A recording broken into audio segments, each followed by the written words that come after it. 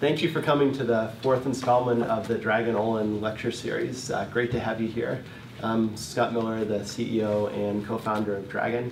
We are a company that works with great entrepreneurs to help them go from the prototype to high volume manufacturing, everything from getting ready for a great crowdfunding campaign to manufacturing in high volume. Today we're going to talk about project management. So just walking through the different parts of it, and this is really the project management is incredibly hard to do. It takes a lifetime to master, but the best thing to do is to get out there and practice it. So I'll spend a little time walking you through some basic principles, but would really encourage you to get your hands dirty, and you'll learn a tremendous amount that way. And often project management will decide whether a project succeeds or fails. If you can find the most efficient path through using your resources effectively, you can do amazing things. But if it gets all tangled up, then it's it's very difficult to move forward. So it's all about figuring out what your goal is and then planning a path to get there. Once you've done that, you want to itemize the different steps. So with any complex task, break it down into manageable pieces. So you define your objective, you create milestones, which are significant events along the way. You'll assign people required to get to the milestones, so everybody knows what they're responsible for, and then also assign a duration for a task. And as you do this, and many of the software packages have this built-in tool, you'll define what's called the critical path, which is basically you can think of it like the path of bottlenecks, or the things that need to get done to go on to the next step. And by knowing what those bottlenecks are, you know where to focus. If something's not on the critical path, then it's not going to influence your end date one way or the other, so you may put a little less emphasis on it. And I know when I'm creating the project plans, we'll go sketch the whole thing out in front, figure out the critical path, and then ask, instead of doing this in a serial fashion, could we do it in a parallel fashion, or could we put more people on it to get it done more quickly? And eventually you'll boil it down to a point where you can't get it any more efficient without kidding yourself.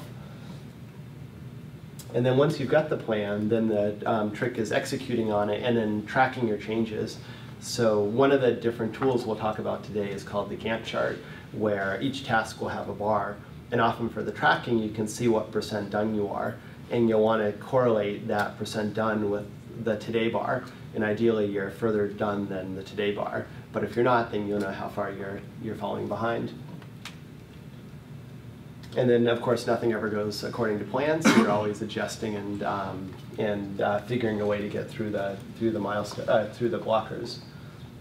And then at the end you'll complete it. So one of the biggest challenges we see is communication. And a project plan is a great way to try to address some of those. I'll walk through just a quick story of the way we did it at iRobot when we were building the first Roomba. So let's think of Elliot here, who has an idea. He'll say he's our mechanical engineer designing the product. So he designs it and then packages up his work, sends it over in the form of a database to China, where the machine shop, a bunch of, say, 60 or so machinists that have never met Elliot and don't know anything about robot vacuum cleaners are going to unpack his database and try to figure out what Elliot had in mind. And they'll go ahead and create these tools, which, as I talked about, are these big chunks of steel, very hard to change. From there, the parts will be molded and go over to roughly 5,000 different workers who have probably never met the machinist and certainly have never met Elliot, at least in the beginning.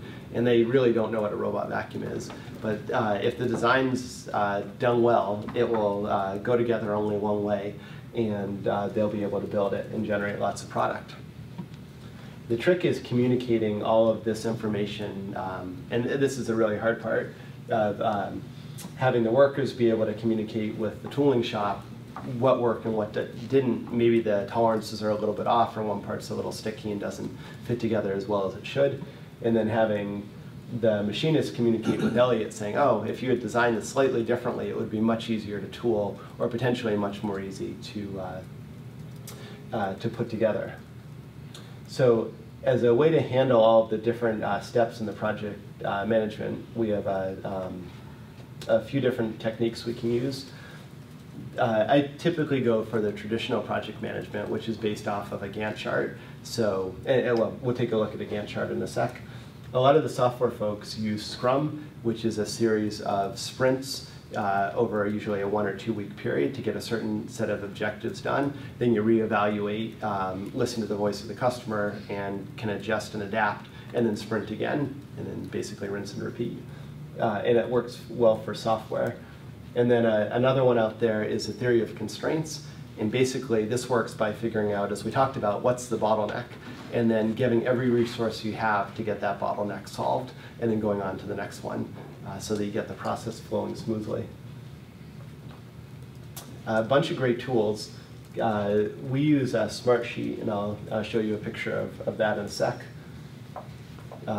What we like to do is, as you develop it, create tools that you can then reuse the next time. So maybe you're creating an injection molded part, and you want to walk through from the CAD model to adding the drafts and rounds, to design reviews, to sitting down with the factory to hand over the design, to creating the first shots, to an engineering pilot one, and then finally shipping the product.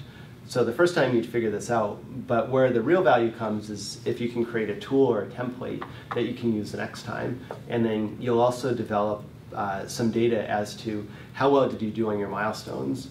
So usually everybody will get a scaling factor because we're all optimistic that you might plan it out and say, oh, it's going to take this long. You've done it a few times and say, oh, well, my scaling factor is 1.5. Things usually take 1.5 times as long as I think they do, and you can incorporate that in just so you get a more accurate date at the end of it. And also, by creating a tool, make sure that you don't miss any milestones or any big things, and it'll make your work a lot more efficient. As we talked about, the biggest failure mode is communication. So as a project manager, it's incredibly important to talk with your team, update that, communicate where we're running behind, where we're doing okay, see if people are overloaded and need more help from other folks on the team, or if everything's running smoothly. Just creating a Gantt chart in a vacuum is useless. It's really a tool that's been that's essential to communicate with and get feedback and then iterate over time. And then the example we have from Dragon with project management is it's fairly complex. That often we say have a customer in California. Dragon HQ is based in Boston. We've got a team in Shenzhen and then a factory in Shenzhen. So being able to keep everybody in sync with what's required and how we're doing on the schedule. It even gets more complex because everything we do is usually driven by the Christmas season because we do a lot of consumer electronics. And if you miss that, then you've lost a huge amount of revenue. So it's very important to be able to understand, are we on track? Or if we're not, what do we have to do to catch up? This is a very common Gantt chart where we've got the tasks which are nested going around down the left side, the start date, the end date, any dependency, so what tasks are dependent on other tasks being finished before they can start, which are these little black lines. How far complete is it? And then also there's a duration, here's a duration line of how long is it going to take. And then what's not shown on here is the resources, so that you know every person that's responsible for getting the job done. So that's a quick overview of project management, but as I mentioned in the beginning, the best thing here is to create a project plan. We love Smartsheet. It's a great tool in the cloud, so everybody can use it. And then get your hands dirty implementing it and try to figure out what your scaling factor is. It's, again, a lifelong skill to work on, and the best way to get it is to get out there and use it. Any questions? I just wondered if you'd share with us a little bit about what it's like to get a factory of 5,000 people to change over to a new product. So there's a lot of inertia.